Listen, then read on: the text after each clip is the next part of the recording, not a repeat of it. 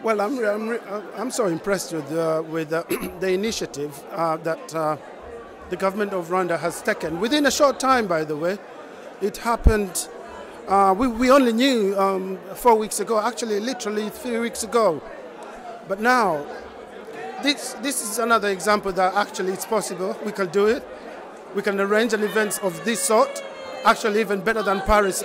First of all, as a chairman in London for the Rwandan community, I was in a panic, a bit of a panic, because it involves a lot of logistics, mobilizing Rwandese people who actually you need to convince them to come. But anyway, I mean, it's self-explanatory. When they hear His Excellency the President of Rwanda is here, oh my God. I mean, you can see the whole crowd. All these guys behind me, they've all come to see him, which is, we're all proud of him. Yeah.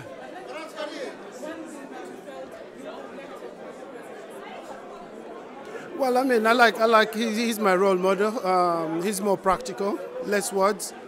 So do I. So he's my most inspirer.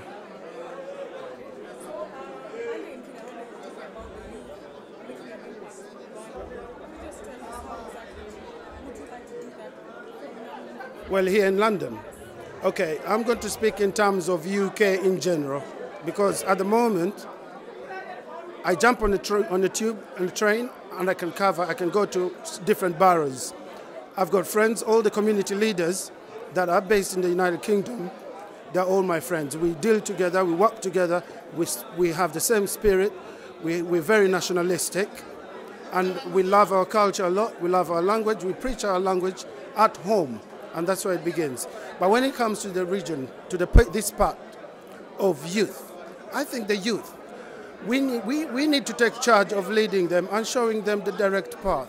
Show them, look, you've got home, be proud of it. Show that you can actually improve with the economic development that is actually taking place at home. There is a lot of things that we see here, but how are we going to get to there? It's we do what we call, I used to call that rank Xerox. Copy, cut, copy what you see here and take home. And that is why I always want the youth, I feel the youth are able.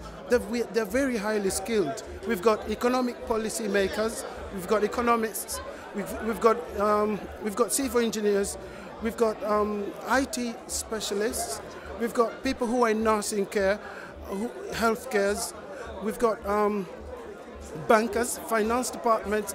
I don't know why they're sitting on all this professionalism. There's a lot, and the country really needs them. So I think it's high time we uplift their spirits up and we give them a path, an opportunity. And that's, I think, one of our community leaders' roles. Yeah, as you can see, one of our youth member, which I'm really proud to see him seated next to the President, His Excellency, is Junior Sabena.